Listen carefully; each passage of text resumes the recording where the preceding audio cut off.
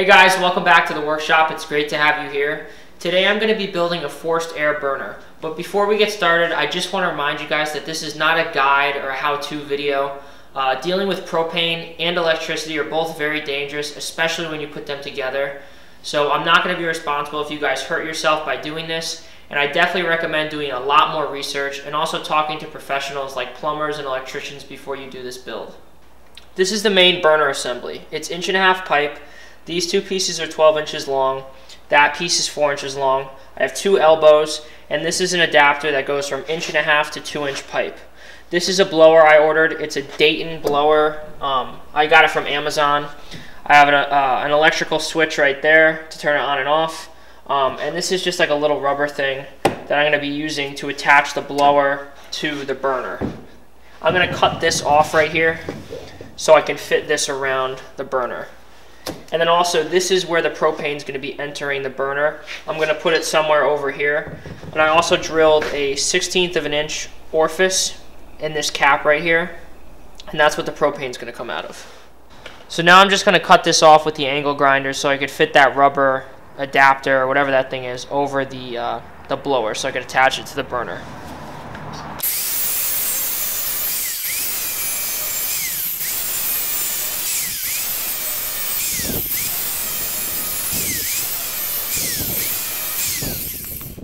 Next, I need to mark where I'm going to drill the hole for the propane inlet. I'm probably just going to drill it a couple inches up from the bottom of the tube. So let me make a little mark right here. I think 4 inches should be good. So I'm just going to take my center punch, make a little mark, so I know where to drill.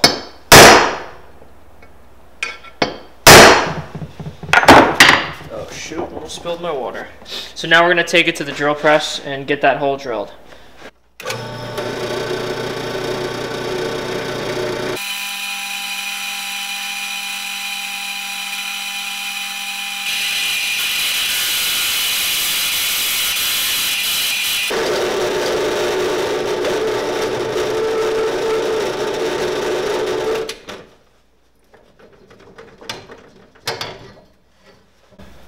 I'm just using a regular drill.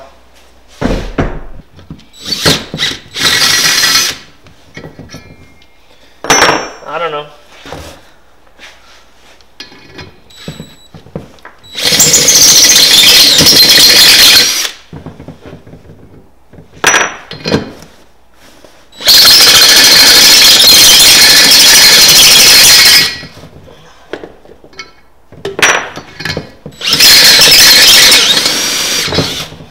Thing's big enough. Uh-oh.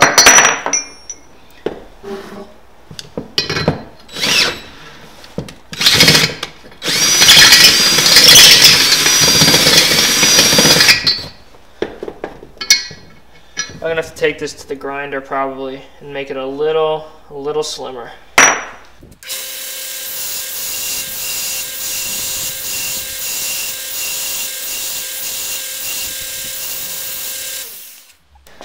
Now that this is ground down, it fits inside the hole. And the next thing I need to do is just weld it.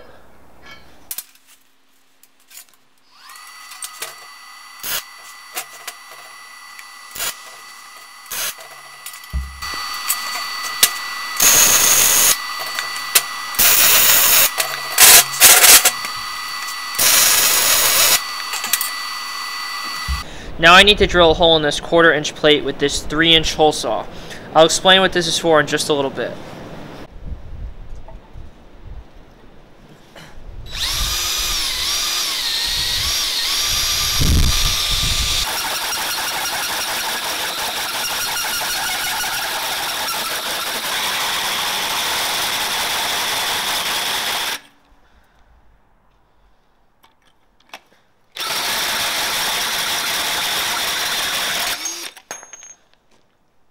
This round piece of plate is going to function as the ribbon burner. It's going to get welded directly onto the end of the pipe.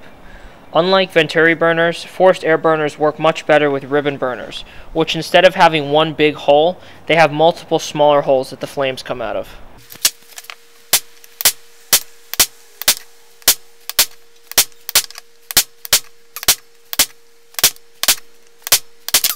So I just finished drilling all the holes. I didn't film it because I figured you guys wouldn't really want to watch me drill all these. But they're a 1/4 inch diameter, and the next step is just to weld this to the end of the pipe.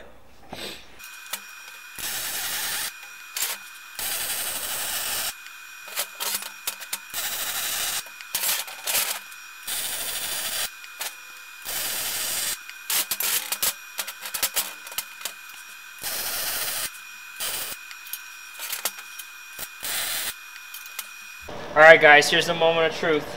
Let's see if this thing actually works. I'm a little bit nervous, but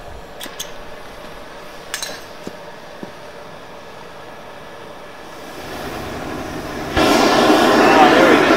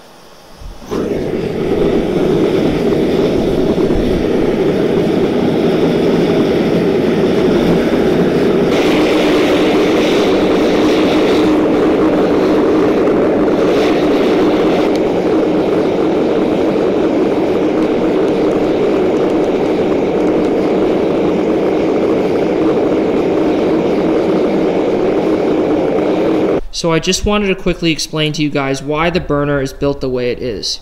Now first down here we have the blower, and then right above the blower is the input for the propane with a ball valve. Then above that we have the first elbow. And some of you might be wondering why there are elbows in this design instead of just having a straight pipe, and that's because the elbows cause a lot of turbulence, and that mixes up the fuel a lot better than if you just had a straight pipe. Most of the forced air burners that I've seen have at least one, and sometimes two, like this one, elbows in their design, and that I think definitely increases the efficiency. There are some without any elbows, and I'm sure they still work, but I think the elbows definitely help out a lot more than if you didn't have them. Then right after the second elbow, we have the shorter piece of pipe, and then we have this adapter that kind of acts as the flare that widens the end of the burner, and then welded to that end, as you saw earlier, was the ribbon burner, which is the piece of plate that I had, which was 1/4 inch plate with a bunch of 1/4 inch holes drilled in it.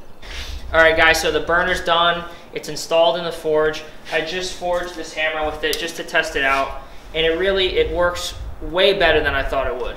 I mean, to forge yesterday's hammer, I had to run this burner at like 20 psi. This thing is running at 2, maybe 3 psi, and it's way hotter. I don't understand why it's so much better. I mean, I know it's way more efficient, and pretty much all of the fuel is being burned right at the tip of the burner, unlike these, which are kind of inefficient, and a lot of the fuel is being burned outside of the forge. That's why there's normally such a big flame shooting outside of the forge when you use one of these. But still, it's crazy. I couldn't be happier with it, and you guys definitely should build one of these. But please, if you do decide to build one of these, definitely watch more videos than mine, do a lot of research, and please be careful because this stuff's really dangerous. So I hope you guys enjoyed today's video. Don't forget to like this video and subscribe to my channel because I post new videos just like this every single week. I'll see you guys in the next one.